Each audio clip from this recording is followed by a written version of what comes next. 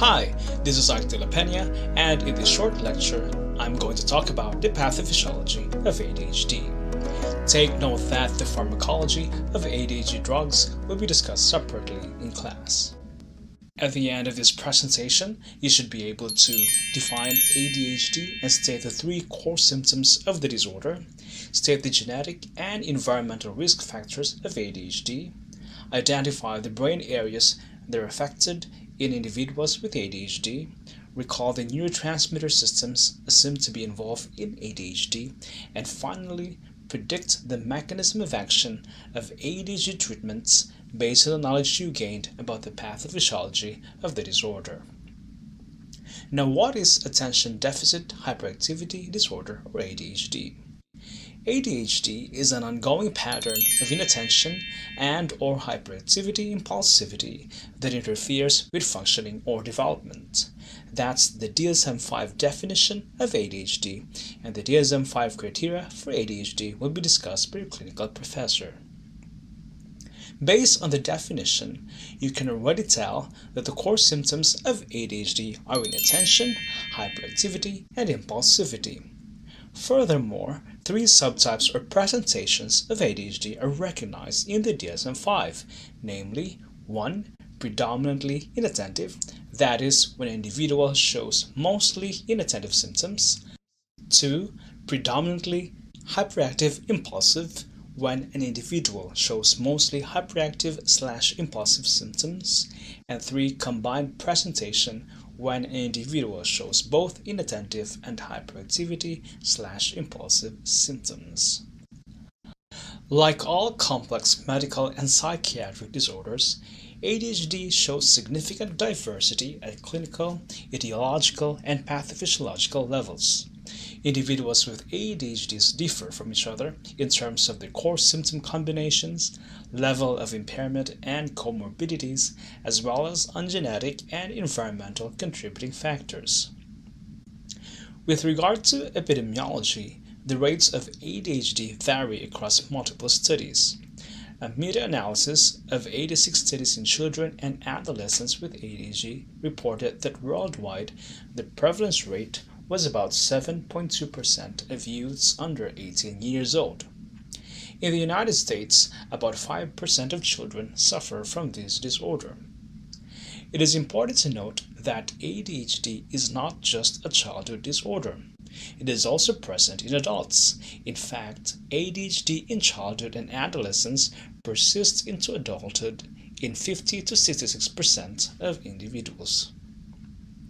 Furthermore, ADHD also shares significant comorbidity with a number of disorders such as autism spectrum disorder and Tourette's syndromes, learning disabilities, mood disorders, for example bipolar disorders, behavioral problems such as oppositional defiant disorders and conduct disorders, and also substance use disorder, or SUD. Now let's switch gears and talk about the pathophysiology of ADHD.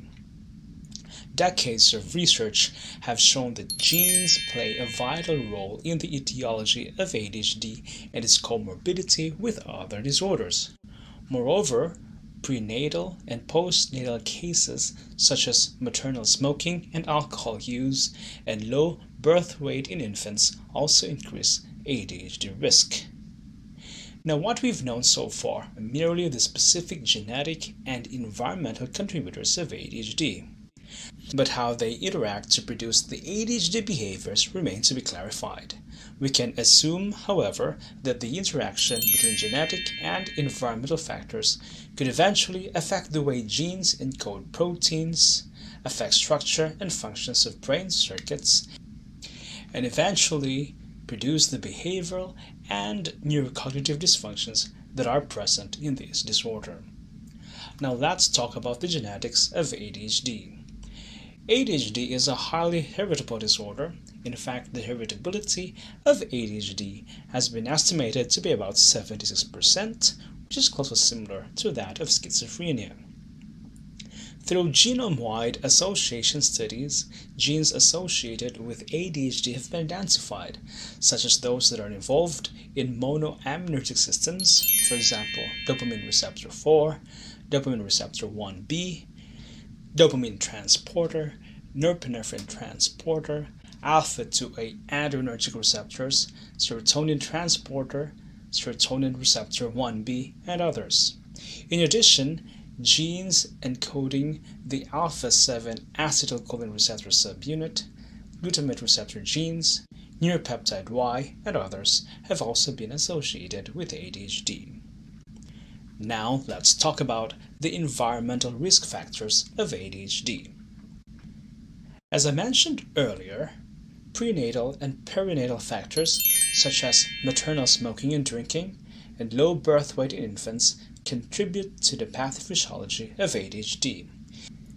Additionally, exposure to abnormal levels of stress, use of illicit substances, and viral infections during pregnancy, and infant exposure to toxic levels of lead, pesticides, PCBs, and other chemicals have also been known to contribute to the development of ADHD in those affected. Whether or not nutritional deficiencies, such as deficiencies in zinc and PUFAs, increase ADHD risk remains controversial. The contribution of psychosocial factors such as low family income and harsh parenting is also not yet fully established. However, very severe early social deprivation has been shown to increase risk of developing ADHD symptoms in children. As I said earlier, the interactions between genes and environment and the succeeding effect of these interactions in brain structure and functions likely play a role in the pathophysiology of ADHD. However, it is possible that environmental factors could result in epigenetic changes which in turn alter gene function and eventually neurodevelopment.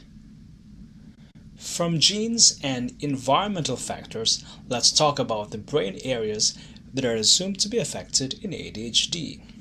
Indeed, a number of brain areas have been implicated in this disorder. fMRI studies in patients with ADHD have shown brain areas which are smaller, underactive, or underdeveloped in ADHD individuals.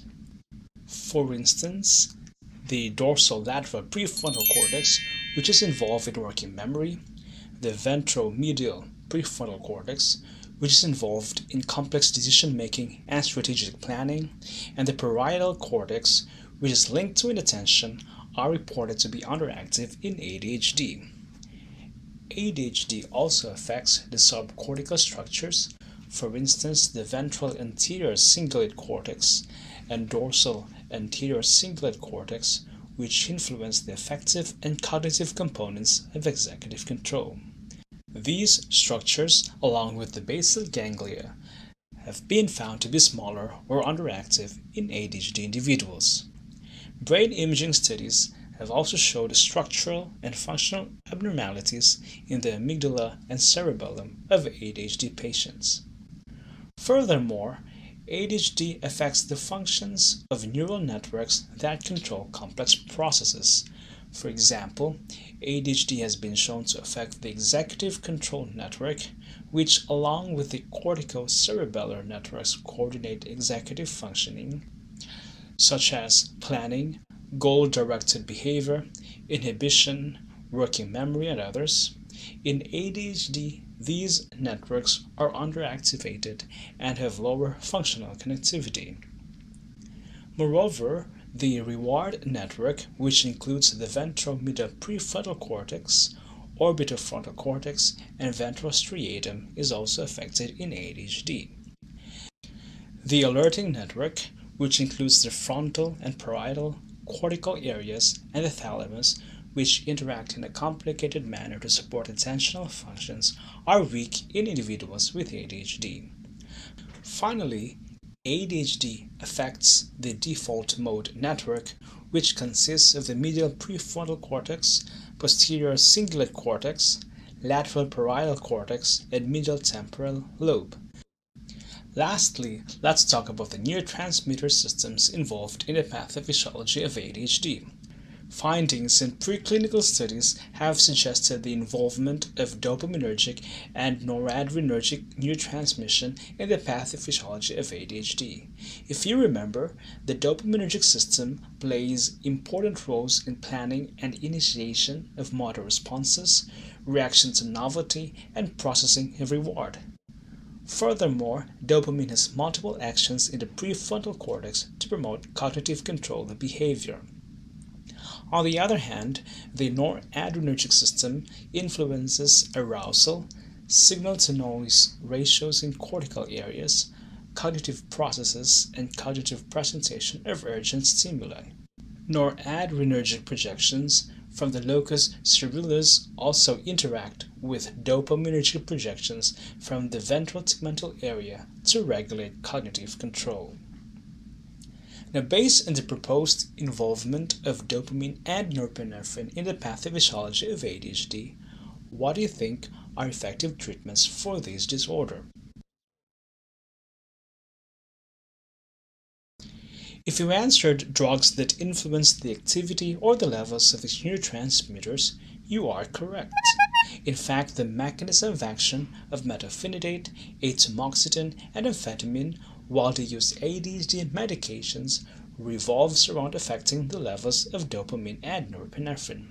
However, there are also other ADHD drugs, which will be discussed in class, whose mechanism of action does not involve influencing the levels of these neurotransmitters. In summary, ADHD is a very common neurodevelopmental disorder of childhood, of which symptoms and impairments may persist beyond childhood and into adulthood. Risk factors of ADHD include genetic and environmental factors, which interact to affect several molecular, neural, and neurocognitive pathways and cause abnormalities in the structure and function of the brain. It has been proposed that the functional impairments of ADHD is associated with abnormalities in the brain's neurotransmitter systems, in particular dopamine and norepinephrine, which are largely the targets of ADHD medications. Now that you've already learned about the pathophysiology of ADHD, try to ask yourself these questions. 1. What are the core symptoms of ADHD? 2. What has been known about the genetics of ADHD? 3. Which environmental factors have been shown to increase ADHD risk? 4. What neurotransmitters play a role in ADHD? And finally, in 2 to 3 sentences, how would you explain the pathophysiology of ADHD? Thank you very much for watching, and I'll see you in class.